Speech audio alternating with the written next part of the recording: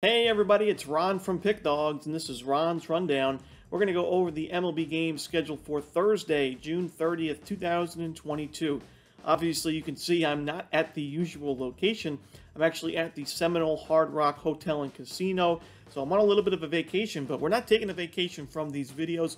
We're still going to go over every single MLB game for Thursday, as well as Friday. I'll also be here for Friday's video as well. You guys know what to do. Hit that like button and subscribe to our channel. If you're looking for my best bets, you can find those at pickdawgz.com at the Premium Picks tab.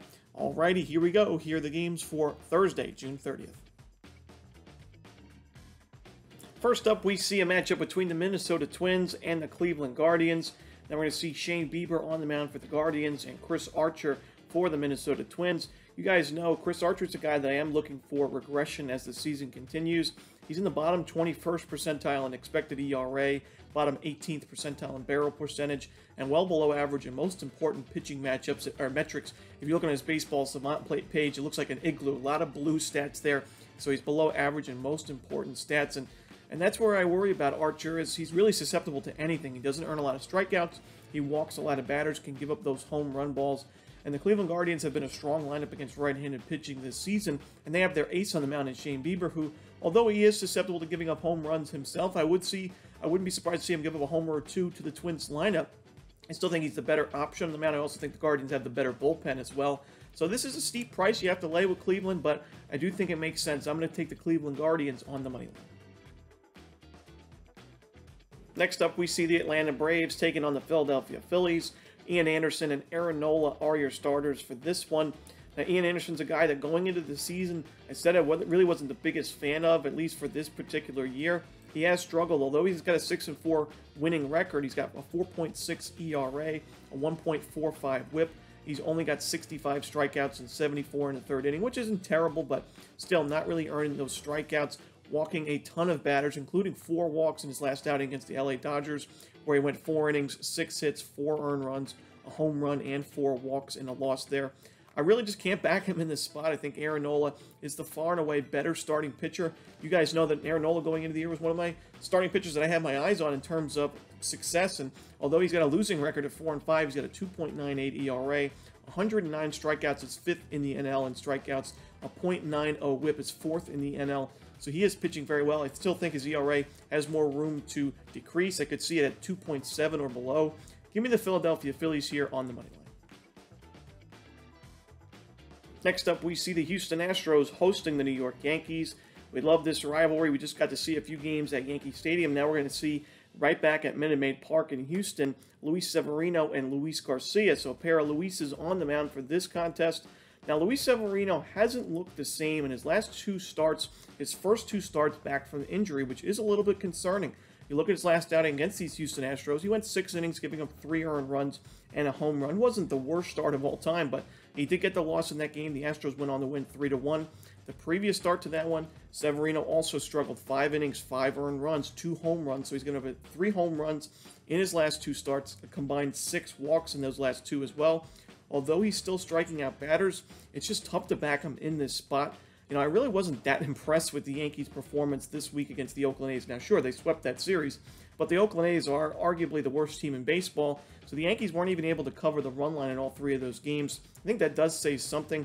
On the road here against a Houston team that does not like this Yankees lineup whatsoever, I do think Luis Garcia is the better option. And I'm going to take the Houston Astros here at home. I think we're getting a decent price here with Houston. They play competitive ball at Yankee Stadium in that first 4-game set. I think they get the win in this spot. So give me Houston on the money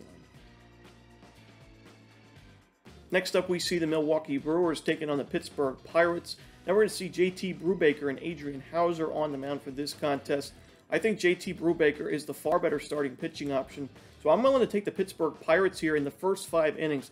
I think the Milwaukee Brewers have one of, if not the best bullpens in the league. I think they have a very good lineup as well, and I don't really trust Pittsburgh's bullpen at all. I think Derek Shelton sometimes is caught mismanaging that bullpen also, leaving in guys out of the bullpen far too long when they clearly don't have it. Guys like Anthony Banda, I've seen plenty of times blow games. So I just don't trust this Pirates bullpen, but I do think they get to Hauser in this spot early. We've seen Hauser really struggle as of late.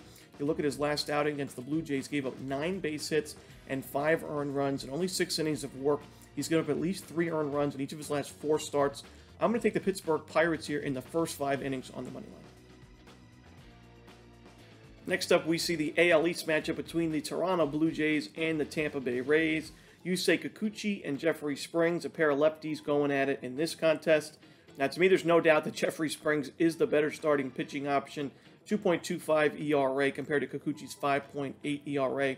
And Kikuchi, I still think, is the weakest link in this Blue Jays rotation by far. We saw him struggle last time out against the Brewers. He only went 2 innings, giving up 6 hits, 5 total runs. Only 2 of those were earned, but he gave up 2 home runs as well. He's given up at least 2 home runs in 4 of his last 5 starts. That's extremely worrisome. And then Tampa Bay Rays, although their offense hasn't been the best as of late, against left-handed pitching, it is top 10 in the league in the last 30 days in terms of WRC+. So I think the Rays can get to Kikuchi early. Now, I know this Blue Jays lineup is tough to beat, but I think Jeffrey Springs gives the Rays their best chance in this particular series to grab a win in Game 1. It's going to be a tough series for Tampa Bay on the road, but I think they're competitive enough to get a win here in Game 1. Give me the Rays on the money line. Next up, we see the Cincinnati Reds taking on the Chicago Cubs as they wrap up their series at Wrigley Field. Graham Ashcraft and Kyle Hendricks are your starters here. Pretty tricky game, in my opinion, a pretty close game. That's why we see the Cubs only as -125 favorites on the money line. I am going to trust the Chicago Cubs lineup a little bit more than Cincinnati's, especially against a right-handed pitcher. Chicago Cubs against righties in the last 30 days have been pretty good. You look at team OPS numbers, they're in the top 10, while the Cincinnati Reds rank 23rd, 24th in isolated power as well. So even though Kyle Hendricks has been super inconsistent and tough to get a read on, sometimes he pitches well at home, sometimes he struggles really badly at Wrigley Field. Sometimes he pitches well on the road, sometimes you can't even think about backing him on the road, but in this spot, I think he's good enough here for the Cubs bats to back him up. Not my favorite game on the board, but I'm going to take the Chicago Cubs on the money line. In our next matchup, we see the Oakland A's taking on the Seattle Mariners. We're going to see Adrian Martinez and Logan Gilbert on the mound for this contest.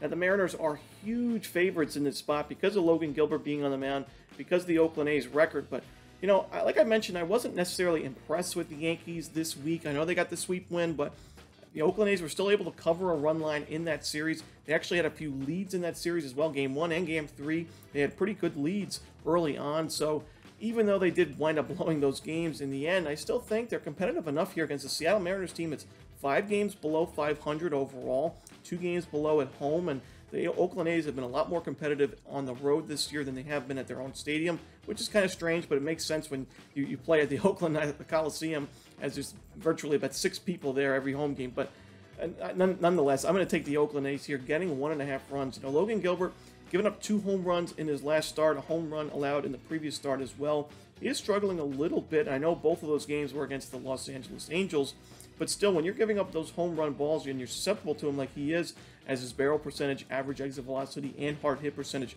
are well below average, league average, I do struggle to get there with at -200 in this spot. I'm going to take the Oakland A's here, plus 1.5 on the road. In our final game of the night, we see the San Diego Padres taking on the Los Angeles Dodgers. We've got a few great games on the board. We got the Yankees-Astros series, Braves-Phillies wrapping it up. The Rays-Blue Jays, a pretty good rivalry there. And now we got Padres-Dodgers, a pair of NL West teams looking to try to take over for that division crown. Padres 46-31 at the time you're recording this. Dodgers 45-28. Now they still have some games to play tonight, but you know, I think this is going to be a great matchup with Joe Musgrove and Mitch White.